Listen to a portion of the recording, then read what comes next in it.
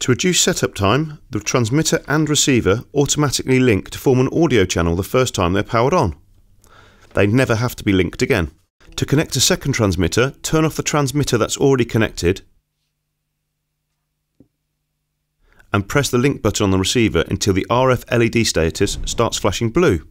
Press the link button on the side of the transmitter for 5 seconds until the green status indicator LED starts flashing.